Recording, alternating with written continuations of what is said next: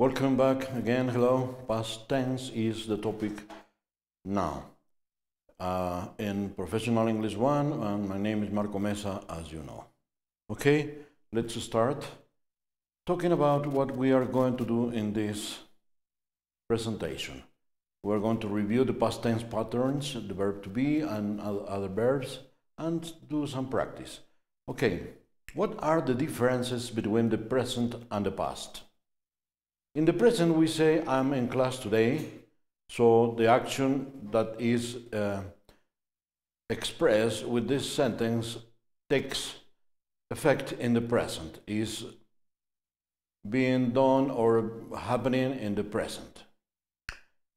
I was in class yesterday, by its time, refers to something that happened in the past and that has already finished. Okay, I was in class yesterday. You may notice, I'm sure you can notice that the change in the verb is notorious. Am changes to was in the case of the verb to be. In the present tense, we have I am in class today, and it changes to was. John is here today, Samantha was here yesterday. We are happy today, we were happy yesterday. And remember, we have subject, verb, and complement. Okay, in the present, in red, we have the keyword, the time word, that gives us an indication, a clear indication that is the present. In blue, in the past tense, in the second column, we have the keywords that give us indications about the time that it was done or what performed the action in the sentence. Yesterday is the day before the one we are in. In singular, we have I was, you were, she was, he was, it was. And in the plural, we have we were, you were, they were. Okay? As you know, we is the plural of I, you has singular and plural meaning, and they is the plural of she, of he, and of it. Okay, so keep this in mind. For example, I am at work today. We change that to the past tense and we have I was at work yesterday. Okay? In the present we have she is in the pool today. In the past we have she was in the pool last week. Okay. Remember that we change the time word to the according tense. The moon was huge last night, and we had previously the moon is huge tonight. Okay? The water is warm today. Okay, please write a past tense sentence out of the first one. As we have seen previously, we need to change the verb to be and the time word. So we have the water was warm yesterday. Okay? The water was warm yesterday. For example, the Janine is in her class today is a present tense sentence, and the past form is going to be Janine was in her class on Thursday morning. Let's keep going. In negative, with the verb to be, we have I was not in class yesterday. That is a past tense form, and you may notice that we only need to add the particle not and after the verb to be. The informal form is wasn't. Okay? We have more examples here. I was not in class yesterday. I wasn't in class yesterday. As I mentioned, it's informal. Okay, she was not in class yesterday, she wasn't in class yesterday. Okay, wasn't is informal, and was works with I, she, he, and it. The second form of the verb to be in the past, were. You were not home last night, you weren't home last night. That's informal. weren't is the informal. We, you, they were not or weren't. Okay? Remember, in the present, the verb to be has three forms. Am, is, and are. In the past, it just has two forms. Was and were. Okay? In the negative, was not, were not, or wasn't, or weren't. Okay. Please write the corresponding verb to be. Robert is in class this morning, but he, yes, was not is the correct answer. They are in London tonight, but, and we have last night to guide us to write a correct answer. Yes, they were not. They, because that's the plural, were and not are the corresponding forms of the verb to be in the past tense. I am happy, but what about yesterday? Yes, that's correct. I was not happy yesterday. The weather is nice this week, but the weather is the third person singular and the corresponding form is was. It was not nice last week. Okay? For interrogative sentences, we have, like in the present, only to put the verb to be before the subject. Were you in class yesterday? Okay, where is the plural form and you is the second singular person or all the plural, the second plural form. Okay, when we have just no question, do you remember? A just no question is a question that can be answered with just using yes or no. Okay, were you in class yesterday? We have a short answer that is also kind of informal. Yes, we were. Okay, remember, in this case, we are not doing grammar, we are doing a dialogues. That is why we are changing the subject. Okay, we are asking in the second person and answering in the first person. And the full form is, yes, we were in class yesterday. Or no, we were not in class yesterday. Okay, and we have the negative form, no, we weren't. And here we have, no, we were not in class yesterday. That's the full form. Was Jan at the library last week? Yes, she was. Or the full form, yes, she was at the library last week. Okay, the short answer is kind of informal and it is very, very rarely used in academic English or technical writing. Okay, was your sister at the car park? The short answer is yes, she was, and the long answer, yes, she was at the car park. Okay, remember that car park is the same arc as the stationing, the garage, the parking lot. Was the dog at the vet yesterday? Vet is for veterinary. Yes, it was. No, it wasn't. Both forms of informal. The formal form is yes, it was at the vet yesterday. Or no, it was not at the vet yesterday. About information questions. Remember, information questions are questions where we need to give more information when answering, more information than it was in the original question. Okay. We need to give specific information according to the question word. Where was Bill last winter? Okay, we have where, be, and the subject. Do you remember? It's the same structure we have in the present. The only thing that changes is the form of the verb to be. In this case, was. Okay, so this question requires an answer with additional information.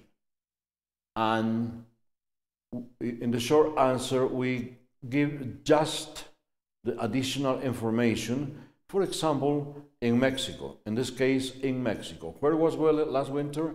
In Mexico. With a long answer, we have he was in Mexico last winter. A full sentence. Subject, verb, and complement. Another example, we have where were they last month? Again, we have the question word, the verb to be, and the subject. And the short answer is the additional information that is needed. On vacation. And the full answer is they were on vacation last month. Okay? Let's do. What is the form of the verb to be that fits in this question? We need a negative answer. Yes, and Andrea is the third person singular, so we need was. The short answer, no, she wasn't. And the full sentence, she was not in class on Friday. In the second sentence, we can also give additional information. Let's see. Was Andrea in class on Friday? No, she wasn't. She was at home, for example. Again, you and Sarah is the subject, the noun phrase in this case that is acting as the subject in the sentence. And you and Sarah is plural, and the corresponding form is were. Were you and Sarah at the lake last week? The answer in affirmative, yes. They were, no, they weren't in the negative form. So we have, we were, yes, we were at the lake last week. Okay. Nina, again, is the third person singular, and the corresponding form is was. And short answer, no, she wasn't. She was not with me. Okay, do you remember that we said that contractions are for informal English? So please keep this in mind. The past tense of regular verbs is quite easy to construct. We just need to add d, ed, or ied according to the case. Okay, let's practice a bit. We walked to school. The present form is walk, and the past tense is walked. We walk to school every day is a present sentence. We walk to school. The form of the verb, the infinitive in this case, because it's the plural, is walk. In the simple past, we walked to school yesterday.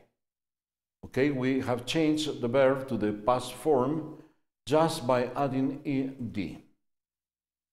In the simple present, for example, we have another sentence. Jim walks to school every day. Jim walked to school yesterday.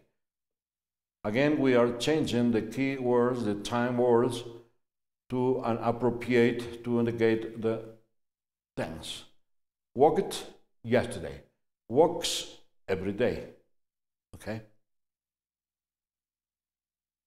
We have some forms to construct the past tense of regular verbs. We add ed and I, you, he, she, it, we, they, all the persons and the grammatical persons, the grammar persons, work with one form of the verb, walked. So let's try. Every day I brush my teeth. Yesterday, okay, we need to use the same verb, brush. What is the past tense form of brush? Yes, brushed. I brushed my teeth yesterday, or yesterday I brushed my teeth. Okay, I would like to point out that normally yesterday is going to be followed by a comma. Yesterday, comma, I brushed my teeth. But in some instances, the sentence as it is on the screen is correct. Every day, Julie plays the piano. Again, we need to use the past form of the verb, and we have yesterday as the time word. Yesterday, she played the piano. George cooks every day. Remember that in the present, the third person singular adds an S to the verb. He also cooked yesterday. Again, cooks changes to cooked. Bob and Helen were here yesterday. Okay? Expressions that will give us a hint of the things we are talking about, or we are talking on. Yesterday is a clear indication of the past tense. Again, we have Bob was here. And we can say yesterday, yesterday morning, yesterday afternoon, yesterday evening, and more expressions, those using times like at 7 p.m. yesterday evening or whatever. We also have expressions that indicate the past tense that are formed with last and more words. Let's see. Last night, okay. Last will work easily with long periods of time. Last month, last year, last century, last millennium, and also with seasons. Last winter, last summer, and days of the week. Last Monday, last Wednesday, last Friday, last Sunday. Okay? Keep in mind, last works with night, long periods of time, seasons, days of the week. Examples could be Eve was here last night, last week, last month, last year, and etc., as we have already said. Yesterday will match easily and work perfectly with morning, afternoon, and evening. So we can use yesterday morning, yesterday afternoon, yesterday evening when necessary. Again, we have ago, that is a clear indication of the past tense, and ago indicates a period of time before or before something happened. For example, Omar was here 5 minutes ago. That means that in the past tense, 5 minutes backwards, he was here. Omar was here 2 hours ago, and so on. 6 days, a month, a year, 10 years ago, okay? With the length of time, 5 minutes ago, 2 hours ago, 6 days ago, etc. Okay, we have various forms to use ago.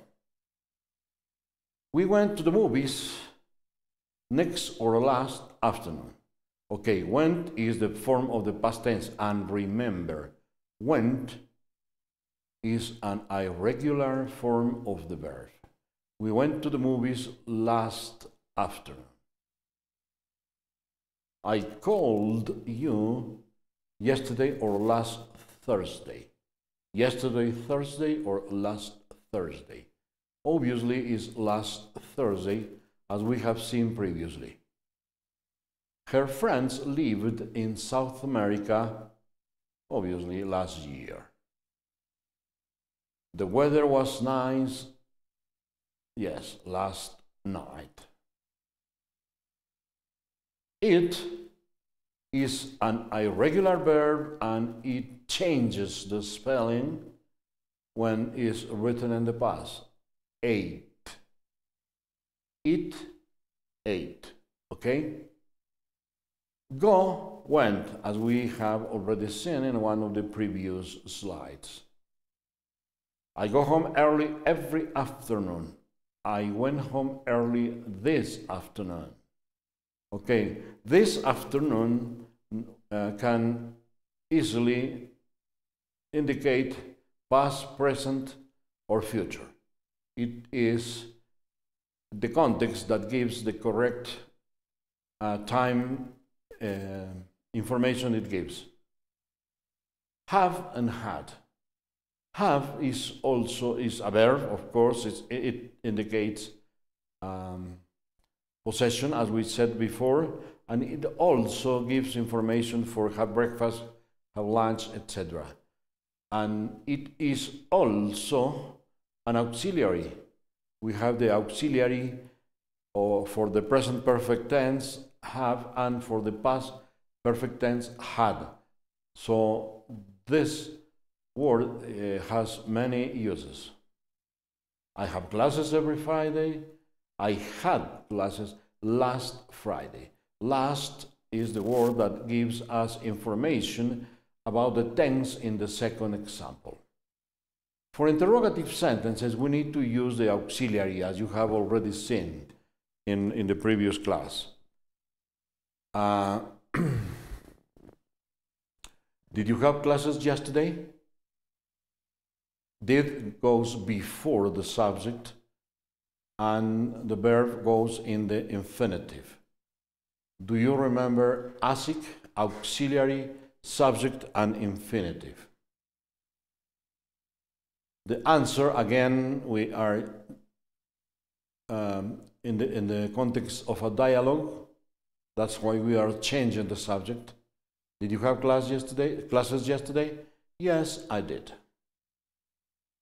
Yes, I had classes yesterday. Okay? Did Mike go to the pub yesterday? Again, we have asik, auxiliary, subject, and infinitive. No, he didn't. He, as the long answer, he didn't go to the pub yesterday. No, he didn't. Okay, that is the informal form. He did not go to the pub yesterday is the formal expression. Did the cat caught a mouse last night? Yes, it did, is the short answer, and the long answer is yes, it caught a mouse last night. Caught is the form of catch, remember. The past tense form. Did your sister climb the tree by herself? Again, asik. The short answer, yes, she did. The long answer, yes, she climbed the tree by herself. For information questions, we have, where did Bill stay last winter? We have the question word, the auxiliary, the subject, and the infinitive. Do you remember the quasic? Again, it is working in the past tense also. The short answer is the place in Mexico, and the long answer, he stayed in Mexico last winter. Stayed is the past form of stay. It's a regular verb. When did the film on TV end yesterday? So the question word, the auxiliary did, the subject, the film on TV, and the infinitive is end. We have again quasic. The short answer at midnight, and the long answer, it finished at midnight. Okay. Let's complete these sentences with a correct form of the verb in the past. Jenny, we need to write the past tense of understand, and if you remember, understand will have understood as its past tense form. Jenny understood everything in the lesson. The hospital, we have the verb to be. The hospital is the third person singular, and the corresponding form is was. The hospital was crowded the whole day yesterday. Some African countries not grow. Grow is The present, the infinitive, and the past tense of this irregular verb is grew. But in the negative, we need to use the auxiliary and the infinitive. Did not grow. In example 4, when, and we need to use again the verb to be. Your first visit to Mexico. Which is the subject? Your first visit to Mexico is the subject of this sentence. So, the corresponding form of the verb to be is was. When was your first visit to Mexico? Now we have how often, cook and be. Okay, we need to use an auxiliary. In this case, how often did is the auxiliary for the past tense. How often did you? What comes next? Yes, the infinitive of the verb. How often did you cook spaghetti when you were in your parents' house?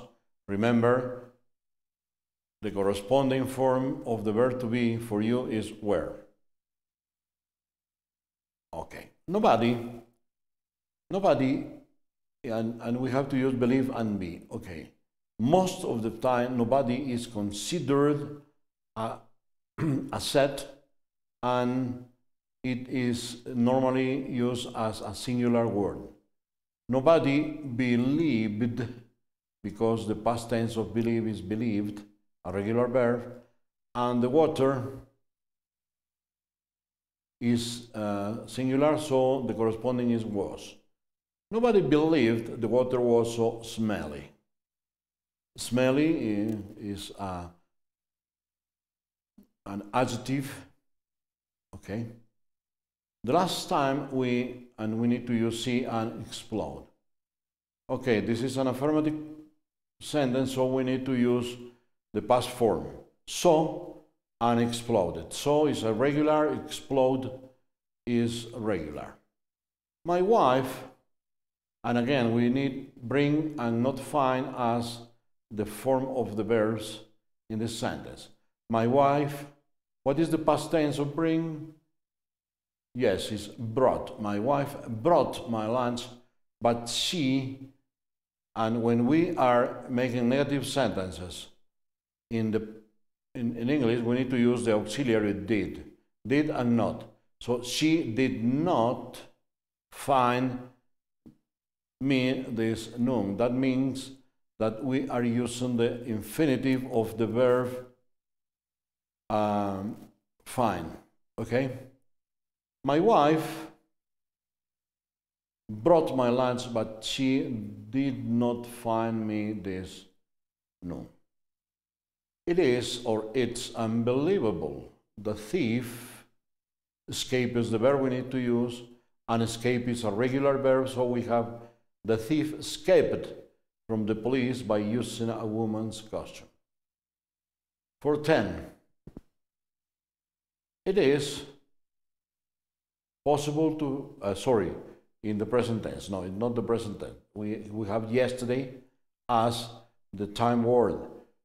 The verb to be and the form of start in the past. Let's see. It obviously go with was. It was possible to hear when the machine started to work yesterday. Start is a regular verb. Okay? Thank you, and I hope seeing you next time.